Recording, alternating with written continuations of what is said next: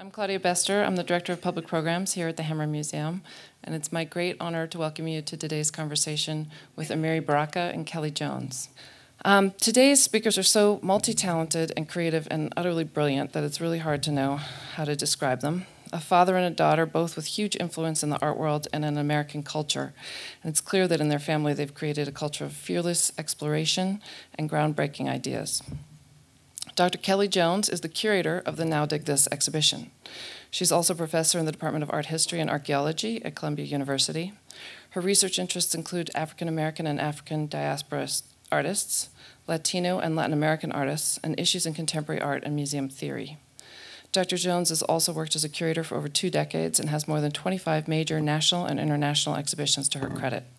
She's organized shows for the Johannes Biennial and the Sao Paulo Biennial, and her writings have appeared in numerous exhibition catalogues and in the journals NKA, Artforum, Flash Art, Atlantica, and Third Text, among others. Her newest book, EyeMinded, Living and Writing Contemporary Art, has been named one of the top art books for 2001 by Publishers Weekly. Her project, Taming the Freeway and Other Acts of Urban Hypnotism, African American Artists in Los Angeles in the 1960s and 1970s, is forthcoming from MIT Press. Amiri Baraka was born Everett Leroy Jones in 1934 in Newark, New Jersey. After leaving Howard University and the Air Force, he moved to the Lower East Side of Manhattan in 1957 and co-edited the avant-garde literary magazine Eugen and founded Totem Press, which first published works by Allen Ginsberg, Jack Kerouac, and others. He published his first volume of poetry, Preface to a 20-volume suicide note, in 1961. His book, Blues People, Negro Music in White America, was published in 1963 and is still regarded as the seminal work on Afro-American music and culture. He also edited The Moderns, an anthology of new writing in America, published in 1963. His reputation as a playwright was established with the production of Dutchman, which subsequently won an Obie Award for Best Off-Broadway Play and was made into a feature film. In 1965, Jones moved to Harlem, where he founded the Black Arts Repertory Theater School. Bart's lasted only 1 year, but had a lasting influence on the direction of Afro-American arts. Bart sent 5 trucks a day into the Harlem community, art show on one side, poetry reading on the other, music on another, drama on the other, where performances could be given in a changed location each day. Vacant lots, playgrounds, and housing projects published art that would be black as Bessie Smith, mass-based, revolutionary, and taken to the people, reflecting the intensity of the entire Black liberation movement. In 1966, when Bart's was dissolved, Baraka returned to Newark, his hometown, and set up with his wife, Amiri Baraka, who was a founder of Newark's Loft, a local venue of contemporary art. The Spirit House and the Spirit House Movers that brought drama, music, and poetry from across the country. And during this period, the Barakas founded the Committee for Unified Newark and the Congress of the African People. Both CFUN and the Congress of African People led to the election of Kenneth Gibson as the first black mayor of a major northeastern city, spearheaded by the 1972 Gary Convention.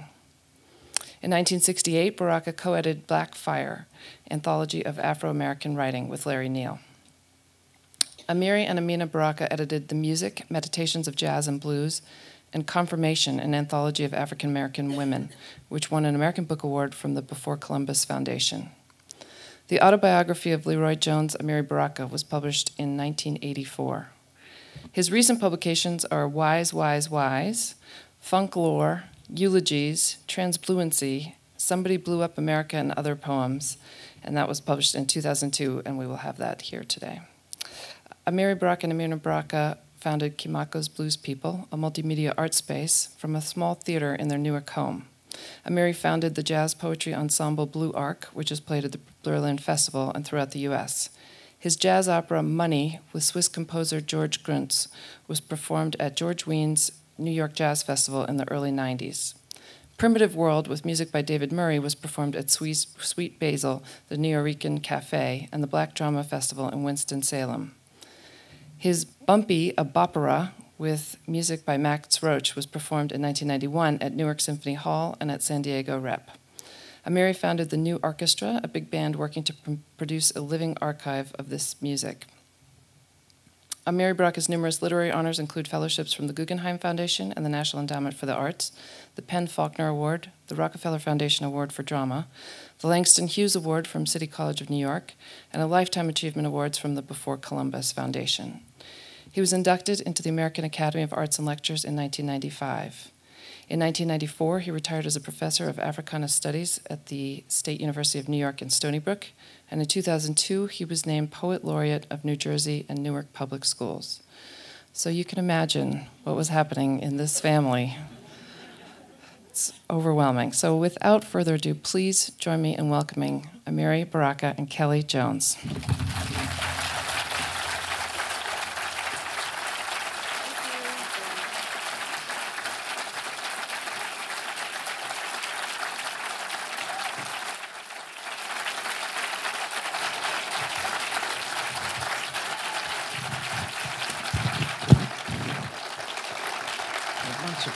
Thank you. Thank you all.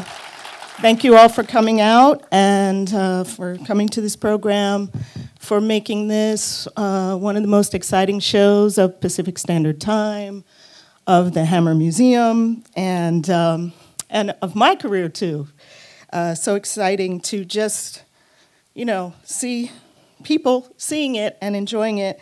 And I just want to thank the artists for participating, for making these things, and Annie Philbin, the director of the Hammer, for signing on all this time to this project. Of course, to the Hammer staff, Claudia Bester and her staff. You can never do anything without all the people it takes to run something like this. Of course, to the security staff here who've kept everything safe. And also to you, again, to the visitors to the show, and passing on the word. I heard that Claudia already said the rumor is still rumor, but you heard it from this stage that tell your friends in New York to get ready. So what we're going to do is I'm going to read a little bit from, today we're celebrating EyeMinded. Oops, not the show, but the show is part of my curatorial practice and my practice as a scholar and an intellectual. But I also have this book out, EyeMinded, which is for sale, which is basically my collected writings for the last 20-plus years. Who knew? I was really a prodigy when I started. So it's great to celebrate this and see how that project, Now Dig This, fits in. So what we're going to do is I'm going to read a little bit from the book, and then my father is going to respond.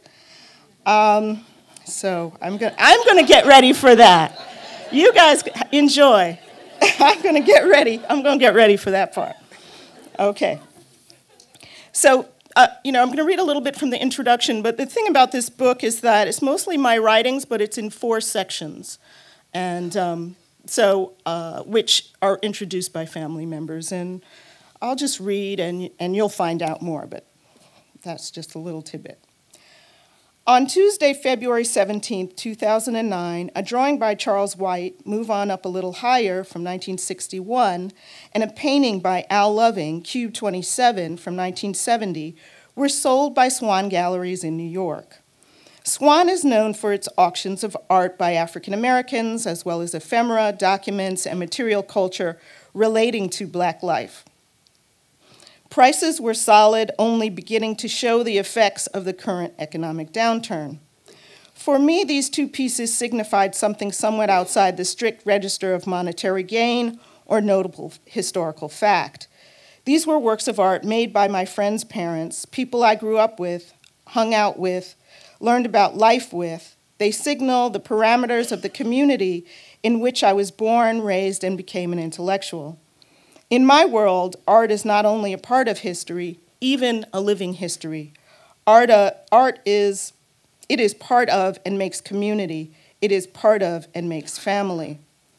What I want to think about here is how art objects and the activities around their making and display in exhibitions, homes, studios, as well as their materiality in life, are integral to forming relationships, connections, and kinship among sometimes diverse constituencies. How is art a connective force, a glue between people, creating the sense of community whole, but also of family and affiliation. Indeed, how does the circulation of art forms in public and private arenas create dialogues and sites of collectivity, personal and communal meaning, and how are these formations part of how we craft individual and larger social and political involvements? How do objects coalesce a public, create a life for artists and audiences, and a circle of friendships from the particular to the collective? In what ways does art become a catalyst for the invention of forms of and places for modes of familial and civic recognition and representation?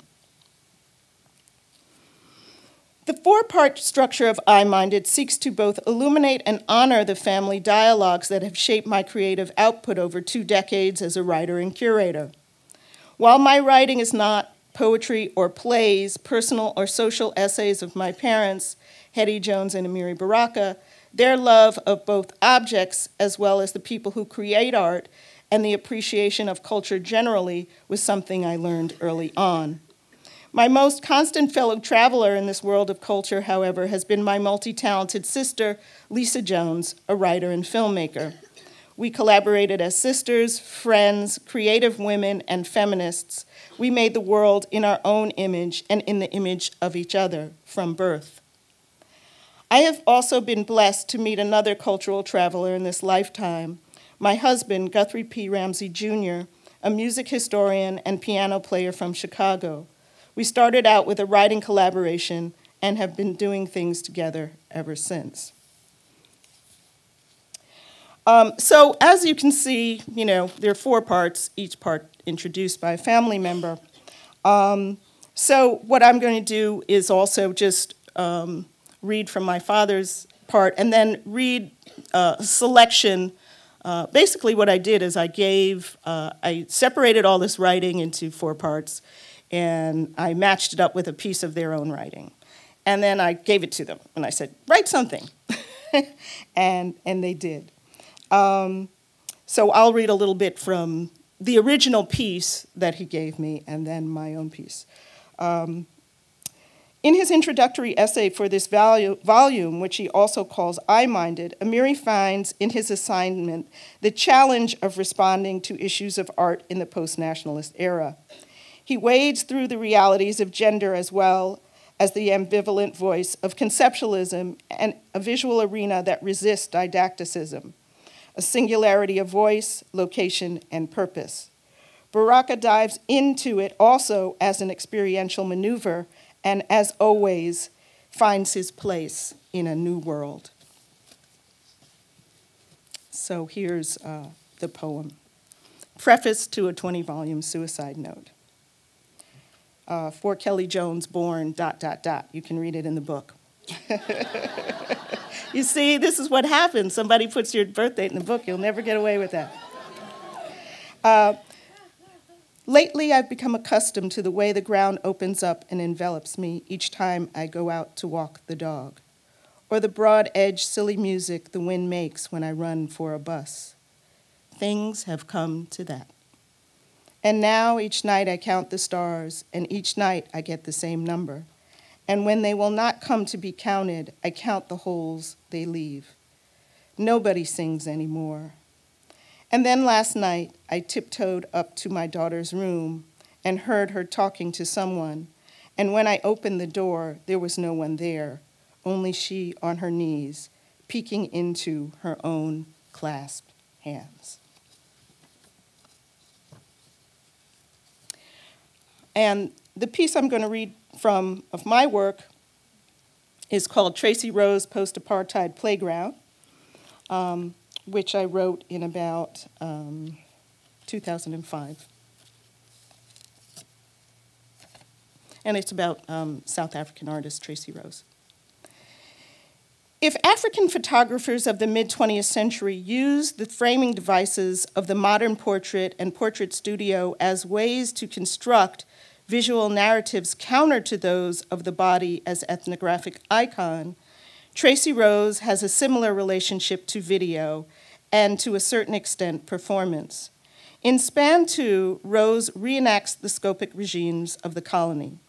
She places her live body on view in a nod to the display of non-Western peoples in parks, zoos, museums, and royal courts, the playgrounds of European power, a practice dating back to the 15th century. As with Coco Fusco and Guillermo Gomez Peña, it is the willful agency that the artists bring to this form, along with their intent of ensnaring viewers in conscious acts of voyeurism that reverses the disempowering results that such actions have had in the past.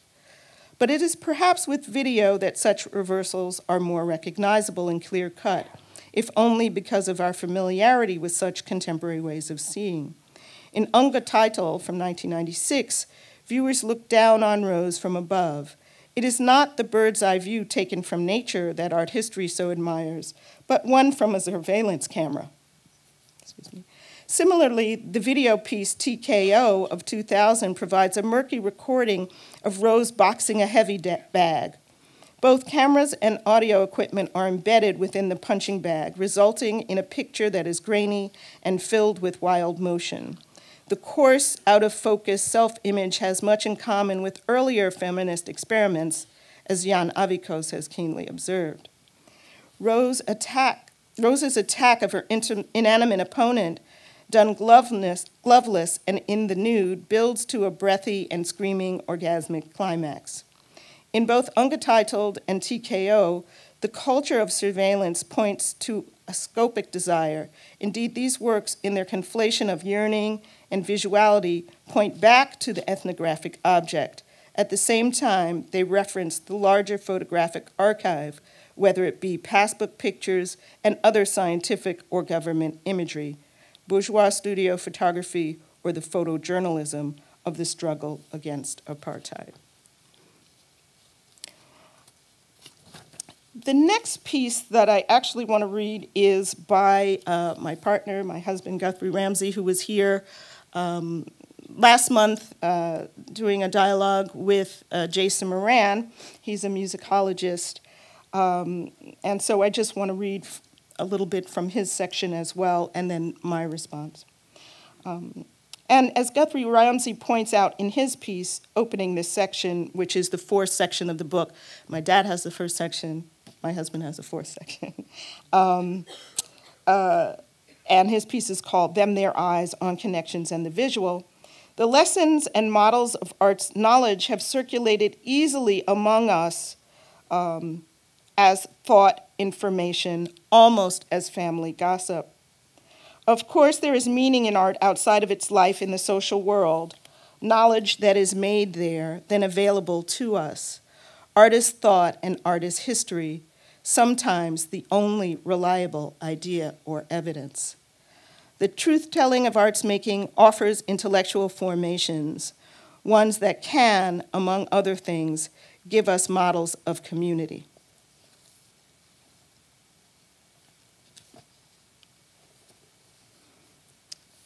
So this is from Guthrie's original essay, Free Jazz and the Price of Black Musical Abstraction, which I commissioned him to write it for my exhibition, Energy Experimentation, which I'll read from afterwards. And this is also from 2006. On the formal level, free jazz comprised a number of sweeping experiments in sound organization that broke with the past. Because the music was more collectively improvised than either swing or bebop, the division of labor between soloist and accompaniment was often obscured. Each competed for the listener's attention because the music did not include a single emotional focal point, as in the case with, say, a pop singer backed by an orchestra, or even a bebop solo is center stage in the soundscape of a virtuoso trio. The New Things introduction of unconventional timbral approaches pushed the envelope of what was expected in African American music in general and jazz specifically. Popular song form, harmonic patterns were shunned in favor of open structures that denied listeners familiar landmarks and placed new demands on musicians. Two other significant breaks with past styles could also be felt in tonality, in rhythm. Exploitation of the tonal system marked bebop as singular, The flatted fifth, together with abundant ninth, 11th, and 13th scale degrees, made it harmonically rich modernism. Free jazz took this tendency and pushed it further out, almost completely liberating the genre from the restrictions of functional harmony. Finally, free jazz tended to move through time unevenly, undermining the sense of swing that perhaps represented jazz's most distinctive feature. Did free jazz, this radical experiment in sound, merely reflect the politically charged moment, or did it fuel it? Both. Evidence suggests, however, that because both sides of the equation, the musical and the social, were eclectic and diverse, drawing one-to-one homologies between the art and the times can be imprecise at best. Yet we can say this much. The political commitments of musicians such as Archie Shepp and writers such as Amiri Baraka made the connections unavoidable. At the same time, we must always think about agency. Artists, no matter how political, are rarely motivated by a singular idea. Rather, they are usually responding to a variety of factors, the forces of the culture industry and the search for an individual, immediately recognizable voice within a set field of musical parameters, i.e. the formal qualities of free jazz, have, for example, always provided inspiration for creativity. Qualifications aside, the free jazz movement represents the most insistent consummation of social, cultural, and identity politics in jazz's history. There was an undeniable cross-fertilization of performance rhetoric. During the 1960s, Amiri Baraka's recitation style was heavily influenced by Albert Ayler's cultivated saxophone yelps. Charles Mingus and Sun Ra both experimented with poetry, and Archie Shepp was both a playwright and a poet. Music was a central preoccupation, as the poets were often accompanied by jazz and R&B. The mutual influence among Black artists of all stripes could also be seen in their similar attempts to control the modes of production of their work. Coltrane, for example, spearheaded efforts to start a record label and booking agency, and Baraka founded the Black Arts Repertory Theater School, sponsored concerts by prominent free jazz artists, and claimed that the cultural politics of identity should be central to jazz criticism. Such efforts demonstrated how these artists formed an unprecedented community of social and cultural activism. So that was my husband's piece, Guthrie Ramsey. And now I'll read from, the last thing I'm going to read is from my essay called To the Max, Energy and Experimentation. New approaches to painting required new types of implements. Jack Whitten and Ed Clark were among those who developed different ways of applying paint to the canvas ground. Their inventiveness was not just in the workings of the flat surface, but in the methods and tools used to intercede in it. These interventions were also about process, where the actions constituting the creation of the work are made, left visible. As Whitten noted, the painting is more about the journey than the destination. Although an admirer of abstract expressionism in color field painting, Jack Whitten considered his own works as a further development, fields of painted matter that he related to the sheets of sound created by jazz musicians and the active surfaces of photography and process. As he explained, and this is a very long quote from Jack Whitten, but I love it. I had a conversation with John Coltrane in 1965 at the Club Coronet in Brooklyn. He was playing with Eric Dolphy, and for about 2 weeks straight, I was going out there every night to hear him. Coltrane told me how he equated his sound to sheets. The sound you hear in his music comes at you in waves. When they say trainin' in, it's about the sound coming in waves. He catches it when it comes by, and he'll grab at as much of it as he needs or can grasp. I think that, in plastic terms, translating from sound, I was sensing sheets, waves of light, a sheet of light passing. That's how I was seeing light. That's why I refer to these paintings as energy fields. I often thought of them as two poles that create a magnetic field in which light is trapped. That's the energy.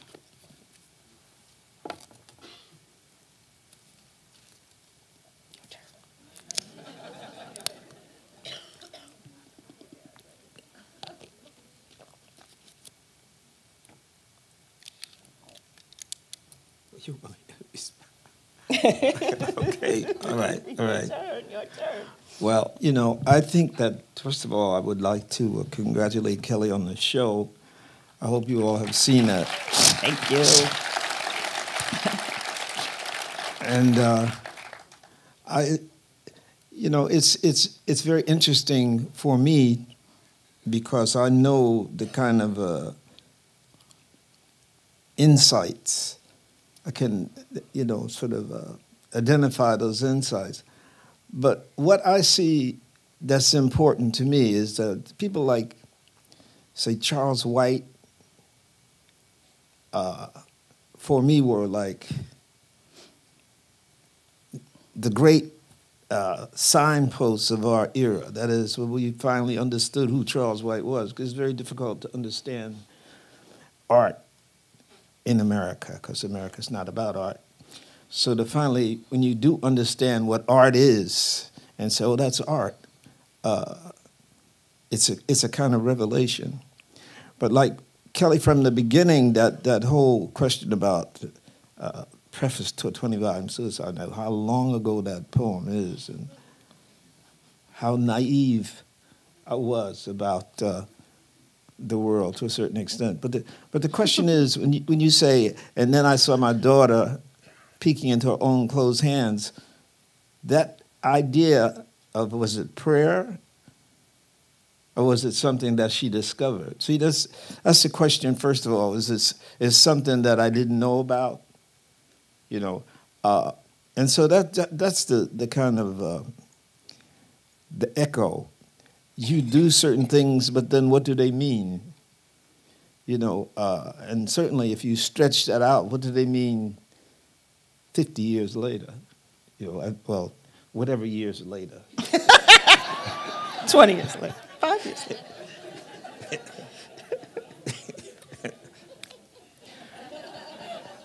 But it's very impressive because it means that Kellie not only can see, she can think. You see, and for our children, that's always important that we discover that they can think, and they can think independently of you, and not make obvious mistakes. No, I mean, the obvious mistake would be to grow up in America figuring that America was what it says it is. See, that would be an obvious mistake. Anybody could tell you that. Even white immigrants could tell you that in the 1920s. That it ain't what they say it is, But then to pick through that. Now, the question of Kellie and Lisa, I think that's, to me, part of the really interesting part of that book, what they give each other, what sisters who've been raised around art and who know art as a living thing, not as like a commodity or something you use to decorate ugly stuff, but I mean as a living thing that people give their lives to create. That you give your life to create. Like somebody said they were going to be a poet. I said, oh, you want to be poor. That's what you... But to know people who do that and who dedicate their lives to creating art, that's an incredible idea if you think about it. So the differences that we have is that I grew up with people. I grew up with people like Charles White. That kind of completely figurative, but really quite marvelous kind of craftsmanship, Then when I went to the village, we were steeped in abstract expressionism, which is something we didn't see there, actually, But that's what was happening. We used to go to the Cedar Tavern, there'd be Franz Klein over here and de Kooning over there, and crazy guy to spread the paint around. Oh my God. Jackson Pollock. Jackson You Pollock always forget over his there. name. Forget his name. And I grew up to accept that as a norm. You see, painting 1950 in America, 1960, that was the norm, abstract expressionism, until pop art came in. which we despised. I mean, we, meaning the young poets and artists in our particular world, is what makes me so disappointed when I go to Ireland for the first time and looking to find out what Ireland is, and they have a museum full of Andy Warhol. I mean, just tells you the terrible things communications can do. But coming out of that abstract expressionist thing and then going through the Black nationalist period and trying to re-hook up with those great people like Charles White and stuff like that, and to know people like Mel Edwards and his wife, who's a great poet, Jane Cortez. And again, it's to turn back on people who give their lives making art. And you can see that all those people are serious. That's the first, one thing you can see about that show. All those people are serious, whether you like that or not, whatever it is. They're very serious. And another thing, I came to appreciate somebody like Betty Saar, who I'd never appreciated before. And to look at David Hammonds, who I knew, personally, when he was hooked up with the whole Black nationalist, Black arts thing. And to know that when he left out of that what he was doing is still very significant and very important. I mean, see, it's to follow people's lives that even though they're not doing exactly what they were doing when you knew them, they haven't lost their mind. They're just doing something else. You see, that's important to track that. The question, and I'm just skipping around because I like to do that. But I think that, like Mel Edwards, who I think is a great artist, really, that cotton piece hanging down there.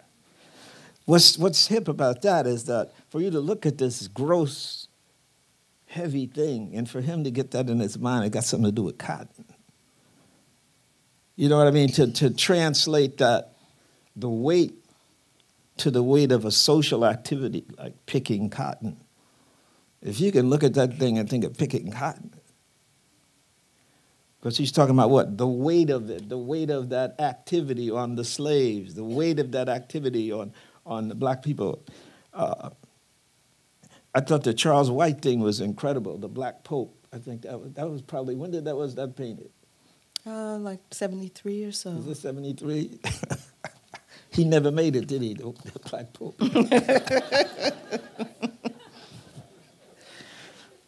But I thought that was very hip. But people like I didn't know, like Purefoy, people really impressive. Like I said, Saar, to be really, really impressed with her work again. And the irony of being in the Hammer, as a Marxist, as a communist, a dirty communist, is to know Arm and Hammer, Arm and Hammer.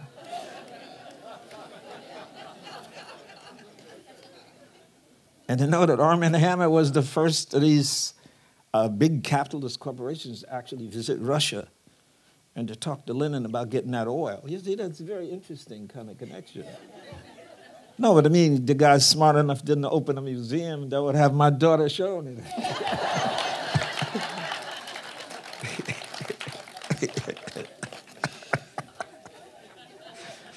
How things relate, But talking about abstraction again is because, see, one thing I learned from, who was that? Bertolt Brecht, who said that when the people banned, say, art, like my man from Mexico came up there with Lenin's picture in it. Diego Rivera, and, Rockefeller said you can't have Lenin sitting up in the museum, you know what I mean? But then the kind of profundity of that was once the people that run the world found out that abstraction was safer. As Brecht said, I'd rather have, just colors thrown up there than to see the dead worker on the ground with the blood pumping out of his chest. Because one of those things, you have to take sides. See, so it's a profound kind of thing how do you actually make something speak to the world? You know, that's what I'm saying. So, but we know there are songs that don't have any titles, and you know a sad song from a happy song by the way it sounds. Some songs make you think of this, some songs make you say that. So that's the burden on abstraction. How do you say specifically what the world is? You know, how do you tell us who lives on this planet? You can go in some museums and you don't see any indication of the species that lives on this planet. You see colors, but you don't really see the inhabitants, you know. So I think that's the kind of thing that then, how do you find out what she's looking at in her hands? What is it? What kind of idea is that? You know, is it something that you can hold up and say, this is this? Or is it a feeling? Or is it a presence? You know. So those are my first kind of, the thing about Kellie and Lisa that's important is how they riff off each other. You know, her sister keeps calling her Jimi Hendrix. Right, in the piece, yeah. Because, you know, the hair, when she was young. I guess you were in your Jimi Hendrix period then, you know. Yeah. And Lisa, who's a very good writer, I guess, when she comes out with her next work, they vibe together like that. You know what I mean? I can feel that. I can really feel that. But the show is impressive to me because it shows that she did see something. You know, she really dug something else other than what I had said. You know, that is, I always say, never settle for the given. That is this, and that's that. You always have to say, well, what is that you have mentioned? Or what is beyond that? That is, always go past the given. So that's what I see as this show, an expansion of what obvious, well, maybe not obvious to everybody, but obvious to, let's say, conscious people. People who think, because it's very difficult to find people who really. I don't want to sound like a snob, but it's just. A friend of mine said once that you know, experience is not the best teacher; it's just the most painful. You know? So if you've gone through American life and get to be middle-aged, then you find that it's very difficult to find people who can actually think. Because if there are people who actually think, it wouldn't be like this. You wouldn't see those Republicans, that zoo of Republicans working out.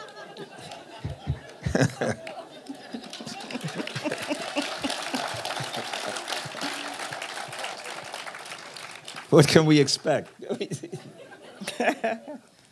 So I mean, and even an abstract expressionist like Ed Clark, I don't know if you call him expressionist, but abstract. We went to Cuba together. 1960, we went to Cuba. We talked to Fidel Castro and Che Guevara in 1960.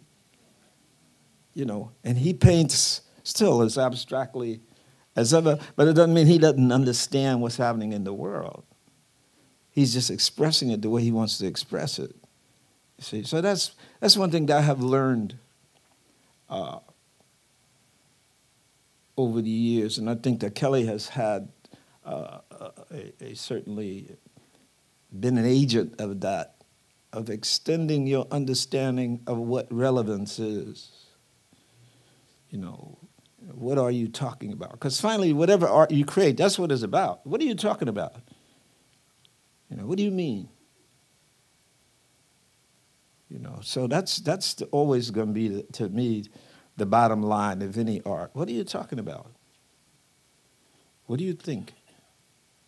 You know, and if it doesn't answer those questions for me, then it's very difficult to, you know, to get close to it. You know. Well, since you've mentioned Lisa, I am going to read just from her piece. Another reason, maybe my own crafty ways, but I put these other people in, my family, because all of their books are still in print. And I said, well, look, if their books are in print for 40 years, maybe it'll help my book stay in print. Maybe people will be interested in what I have to say. 40 years. And my sister has a book called Bulletproof Diva, Tales of Race, Sex, and Hair. And that has been in print since 1994. You can get it. And we are, as my dad just said, eagerly awaiting her next book. But until then, you can read her piece in here called Excuse Me While I Kiss This Guy and Then Fly and Touch Down, which is her new writing. But what I'm going to read from is her piece that I love from her collection, Bulletproof Diva, called How I Invented Multiculturalism. It was easier than you think. First I arrived, fatter than an A&P chicken, just another black child in New York City, born to a Jewish woman and a Negro man. Before race became my passion and my battle cry, the only thing I wanted in life was to be joined at the hip with my older sister. At the wee age of 3, I followed her to the Church of All Nations school on the Lower East Side. For many years, I thought the entire world was a band of Latin, Black, and Chinese children dancing around the maypole and singing Que Bonita Bandera. And the few Ukrainians who served us lunch. Go Lady Gaga. No, she didn't say that, I did. Picked up my first curse word, maricon, from Jesus. Born in the Dominican Republic, which was an island he showed me just across the river from our playground on Avenue D. 20 years later, I moved there, but someone had changed the name to Brooklyn. Endured my first Tony home permanent at age 6 to have an afro like Angela Davis. This continued for 4 years. Then, thanks to chemical overload or natural progression, my hair napped up enough to make a fro on its own. Ate potato kugel and broiled chicken with Aunt Fanny, the only Jewish relative who didn't disown my mother for marrying a black man. 80-year-old Aunt Fanny stayed in Flatbush through the Caribbean migration and was known to have made only one comment about her niece's interracial marriage. How do you wash that hair? She said, leaning over her grandnieces still in grade school and their enormous globes of nappiness. Metamorphosed in the late 60s at age 7 as a nationalist poet. Appeared in the Poetry Review in praise of black women on stage at the Negro Ensemble Company Theater, wearing 17 braids and reading in the style of the last poets. Fried chicken and collard greens, grandma. My grandmother had me recite this masterpiece for her friends, the social workers and other silver-haired belles of Black Newark, whenever we came across the Hudson to visit. Name my cat Huey Newton. Name my dog Ho Chi Minh.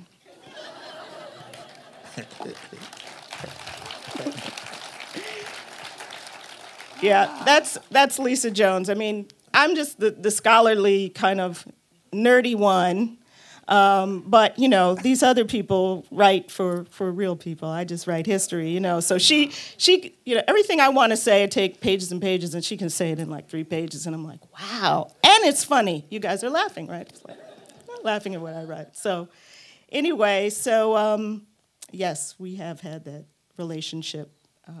You know, but I think that kind of humor is really what crackles in art, no matter who it is. You always have somebody that can lay out something that, you know, some of those Betty Sar boxes are like out to lunch, or the Black Pope, who I think has not been inaugurated yet. But maybe. I mean, it's great art, but at the core of it is kind of like this bubbling kind of humor that means you understand the contradictions in the world.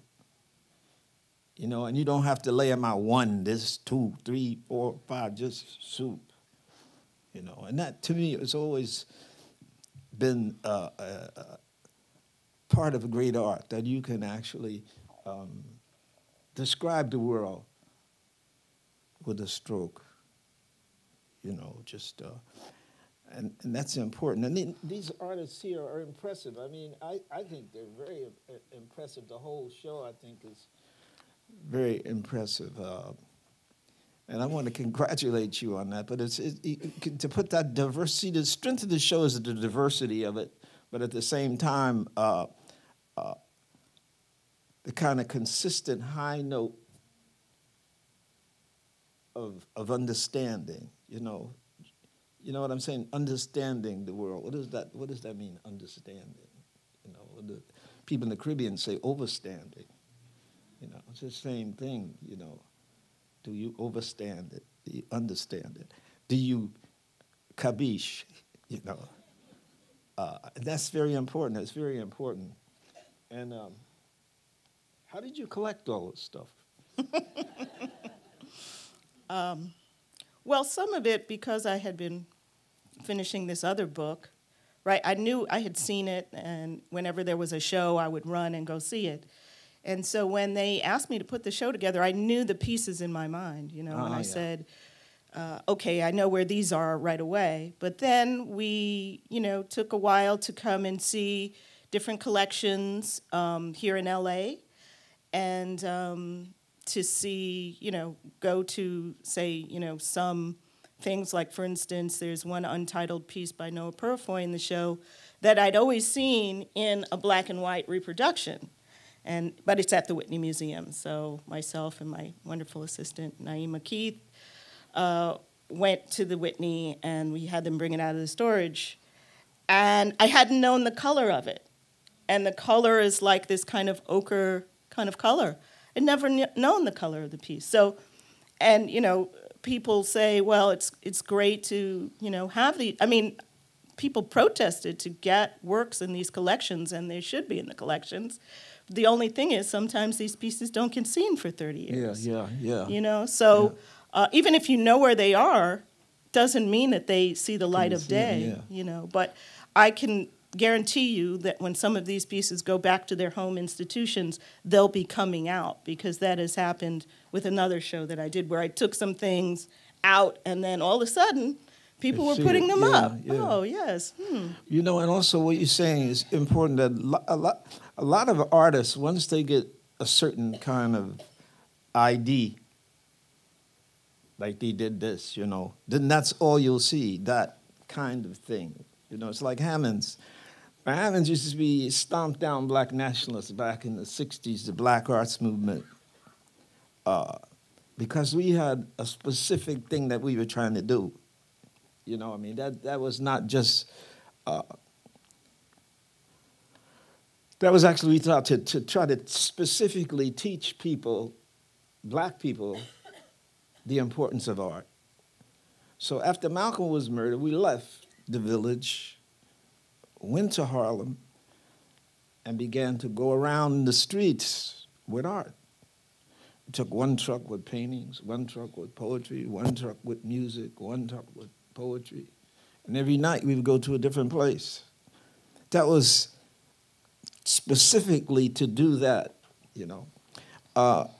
But now you could see that Hammonds, once I knew that he wasn't, you know, on that particular note, I automatically assumed that he was doing something less important. See, but that's not true.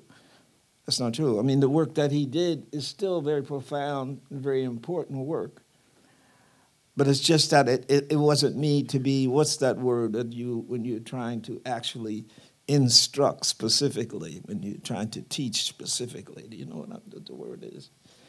Knock him in the head. No, that's not it. Didactic. Didactic, that's it. There's a didacticism in the black arts movement. You know, why are we taking that art and putting it on street corners? You see what I mean? Why were we taking music like Albert Ayler and put them in a playground? You know, it was to break out of the box a formal art display, music display, and to try to reach the people who we thought would never, under any circumstances, you know. So that a lot of things that people define, like people would define Sun Ra, for instance, oh, that's some way out stuff, that's some way out stuff. When we took that to the streets, people thought it was dance music. They didn't know it was supposed to be deep. They knew that, you know, it had a beat. So I think that's one thing we have to always think about art, that we have to try to always extend the reach, you know, because art is a powerful thing, and somebody will see a piece like one of the things and say, oh my God, I didn't know the world had that kind of thinking in it. Like the first time I heard bebop, I thought of stuff I'd never thought of before. I don't know what it was. But I knew that I had never thought those thoughts before. The first time I heard Thelonious Monk, that was like weird. What is that? But that's what art is supposed to do. It's supposed to unlock you, you know, to make the world more available to you in a way that it's not. And I think that anytime we put any kind of limitation on what kind of art, that's a mistake. See, that's a mistake. The question is, well, what are you saying? You know, what do you mean? Those are the important things, not what kind of art is it. You know what I'm saying? It's just, those are the boxes that we have to get out of, you know. I mean, there's even some pop art I like. I don't know what it is right away. Joe Overstreet. That one. No, but what is it? What do you mean? What do you mean? What are you saying? Those are always the most impressive parts of art. I was trying to see some other folks that I really like, but the whole show to me is very impressive, and I hope that enough people came to see it. They tell me it was 1,000 people here yesterday. Great God! Now that's a real stroke, you know, to be able to do that, you know.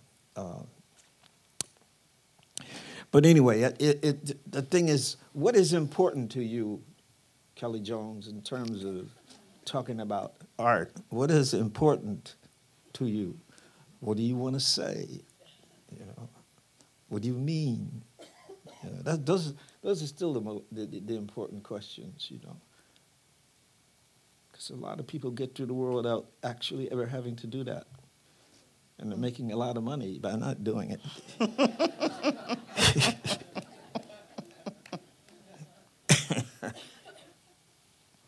So what about that? What is your view of the function of art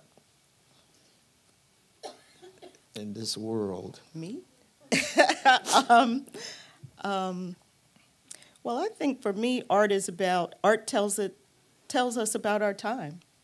People make things that they reflect the time they live in. So that's the way I read it. As an art historian, you know, that's why I kind of deinstitutionalize myself in a way from the museum, even though people keep bringing me back to do these shows. But I'm really interested in how art reflects history. You know, why did David Hammons move from, you know, making these body prints which were more didactic to using grease and hair and paper bags, right? I mean, I'm really interested in how people use these materials of their time or video to really think about their time, you know. Well, he did that because he was broke, bro. Yes. Yes. Part of the function of art is to make it. No, that's true. No, that's really true. It's important. But that's true, to reflect your time, yeah. Yeah, specifically.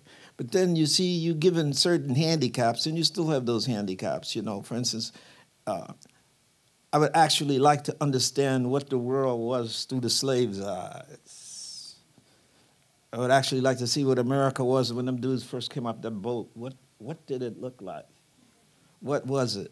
Now, the myth says they thought they was going to be brought up here to be eaten by wizards and ghosts. So were you eaten? Not exactly. But that question of art as a register of the specific world that you live in, that's a good point. But the handicaps make that difficult sometimes, how to be able to express that. You know, the ghetto, for instance, how do you express what is happening in those people's lives now, you know? The whole thing about these Chicano immigrants, how do we get the whole impact of that here in America in this time, you know? And to look at television, for instance, you think of nothing important is going on in the world. You know, I mean, it's just nothing happening. Whatever is happening is not interesting anyway, you know. When that instrument itself could actually be instructive for all of us. We could learn about the world in great leaps, you know, but it's not reflective. They're selling soap and stuff, but not much else, you know. So that's a question for art. How do you break through the curtain that commercialism has put over the world so that you cannot understand it? How do you break through that to actually make people see and understand the real world? It's a heavy job, you know. It's a heavy job. And then you always have to watch out that you don't say too much or somebody will shoot you, you know. I mean, it's true. Say, why did he die? He said too much.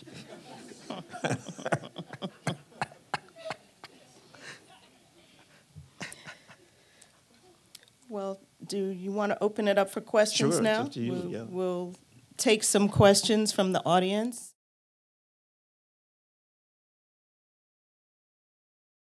I wonder if you could tell us a little bit about that. Oh, see, I shouldn't have called on you, Cherise. No, yes, it's in her book, actually. It's in her book, A Bulletproof Diva, Tales of Race, Sex, and Hair. She is obsessed with hair in the book, too, for all of you who also are. So pick it up if you like that. But the group was called Rodeo Caledonia, and I was actually not a performer. I was like the manager. I was the producer. I would do what I do with shows.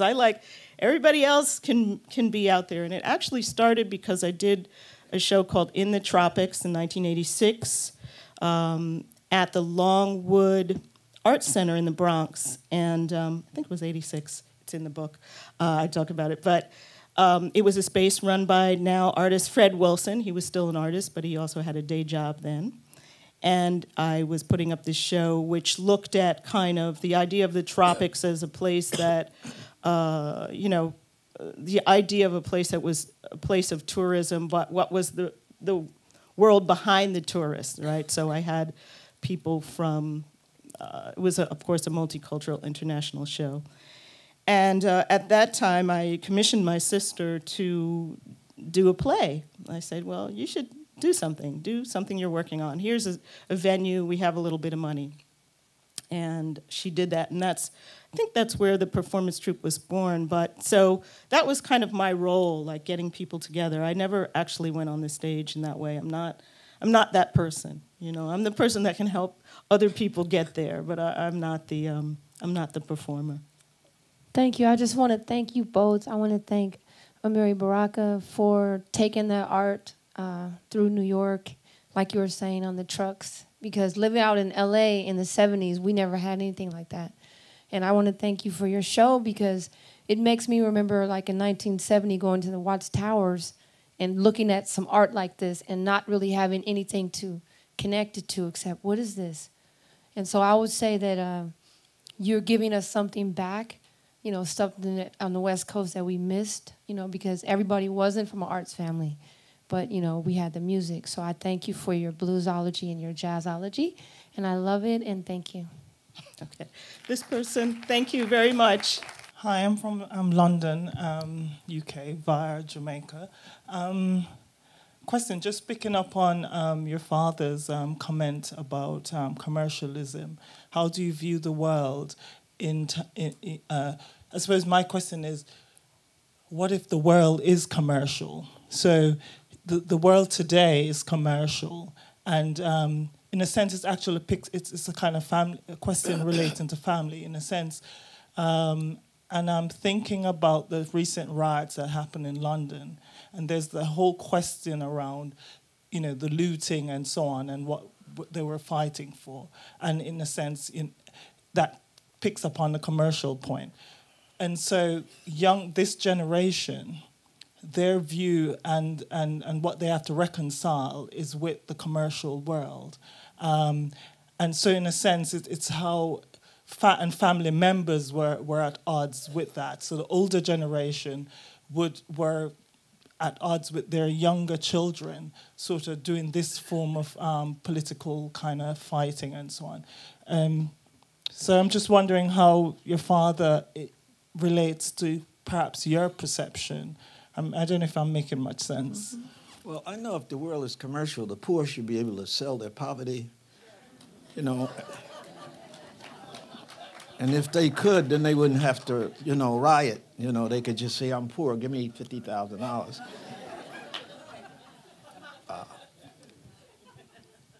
Speaking of, my youngest son is sitting in the audience. He's hiding back there. And then I have a son-in-law and a nephew hanging out in this audience to help us out, But that's what I think. The world is controlled by commercial interests. I would say that. But obviously, for most of us in the world, that's not sufficient. That's just the reason to make it different, to turn it around. I mean, everything you do, for instance, India, you're talking about UK and India. English stayed over there and transformed the whole of the continent. You understand? So when they finally get kicked out, what? Then they make a movie called Gandhi, There's no shame in it at all, It's just, we're going to exploit you. We're going to make money off you. And the only reason you're going to stop us is if you insist. And what that insistence is, Fred Douglass said, it might be words, it might be blows, it might be both. But what is it said? Without struggle, there is no progress. So that's the end. So it is commerce, but the commercial is evil for most of the people in the world. I'd say. I have a couple of questions from my son, Roger Mason, who is a new playwright. He just closed a show called Onion Creek at Son of Simile. He would like to know how he can go about creating money and funds to help young artists, developing artists, and new playwrights. That's one. Two, he wanted to know, could you please speak a little more about the slave's myth regarding coming to America? Specifically, the idea of coming off the boat to be eaten by wizards. Yeah. Was that I don't myth? know if it's been disproven, actually.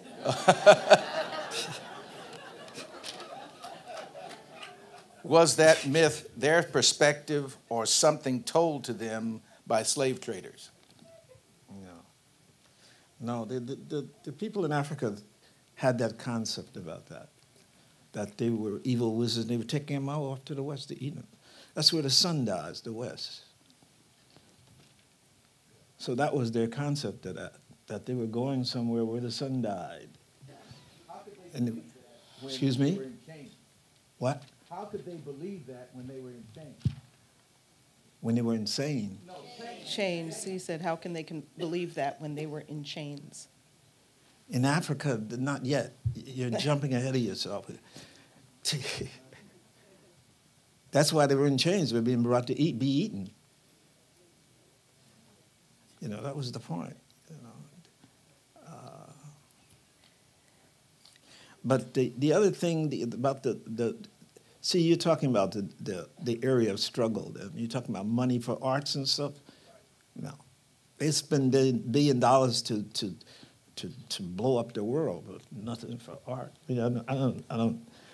That you have to see that yourself. You have to see that with some clarity. You understand? It's that.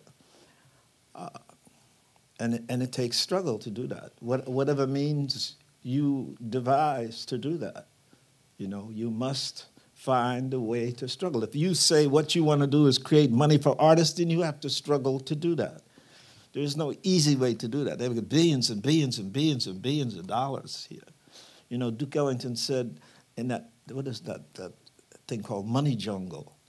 That was a great record of his with Charlie Munger. He said, suppose you were in a place and there was money falling out of the sky, but you couldn't touch any of it. See? What are you in that place?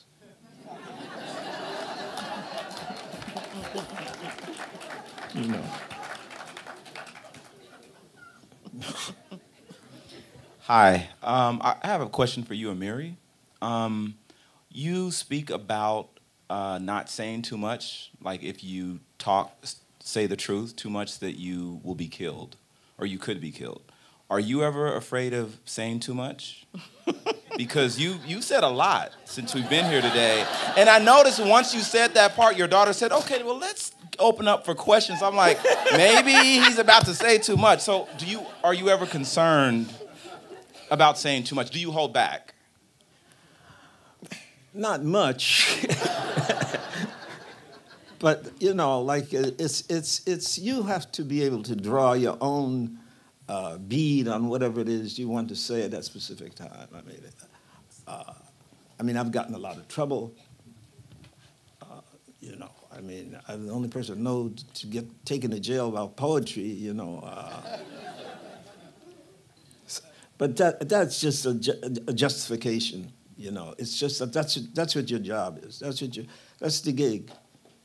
And if it has some difficulties, it's like Obama. You say, well, you wanted that gig. You know, my son Raz is a councilman in Newark, and he has very difficulties, but you say you wanted that gig. So, you wanted that gig. You know, people don't understand it or they misunderstand it. You wanted that gig, so go do it. That's all, you know. It's the same thing with me. You wanted it, so do it. You know, whatever happens, you wanted it, so do it. You know, and that's what's the name of that? David, who wrote that? The Appeal. David Walker's Appeal. David Walker. I read that when I was a kid, you know, and it said that they banned that, they locked him up, and I thought, you think you could actually do that? You think you could actually create something that would make them want to lock you up? See, be careful what you wish for, you know. But it's important what you choose to do. Measure it, but do it. You know, that's all I can say. You know, do I wish I were rich? Oh yeah, absolutely. Every time I see some bills or so, which I had some money, but that ain't what you wanted to do. See. I just wanted to say thank you for this conversation and for your insights. I'm particularly fascinated by the family dynamic. You are a family united by art, by music, and the diversity that comes within that. I'm curious in particular with your relationship, Kellie, with your sister. My sister is my worst enemy and my best friend. And I'm curious about that symbiotic relationship that you talk about, where, you know, you're behind the scenes and she's the one that, you know, plays the music. But how does that work? How does that creative process work? Did you guys have a conversation behind the curtain on what you would say? You know, did you have to prompt each other, or is this all impromptu? Well, we've been doing it for a few years, just a few. I mean, working with your family, I mean, I think that's what the book is about for me.